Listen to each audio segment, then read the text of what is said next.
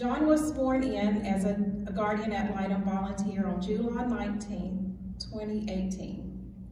John has been a very strong advocate for the children he serves, making sure their voice is heard in the court.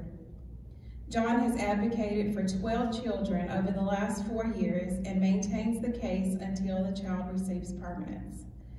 He has had children reunified with their parents, as well as through adoption. And over the last 5 years, the state has had a need for additional positions, which was funded through a VOCA grant. The grant was due to end, which meant Burke County would lose a position.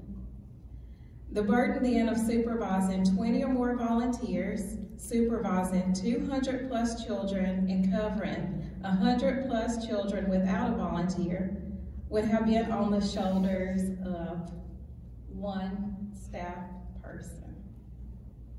John stood up as an advocate, and he began to speak up not only for the children, but then he spoke up for the staff. He wrote letters to the legislators, and he made lots of phone calls to our local Senate and refused to not be heard on the seriousness of what this would do to the child advocacy program.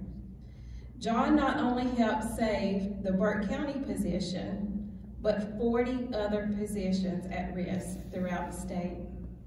Because of John Flood, Burke County's position became permanent,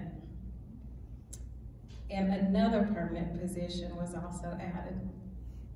April is declared Guardian-ad-litem Appreciation Month, and in April 2022, John was awarded a Certificate of Appreciation, a STAR Award for exceptional service in North Carolina Judicial District 25.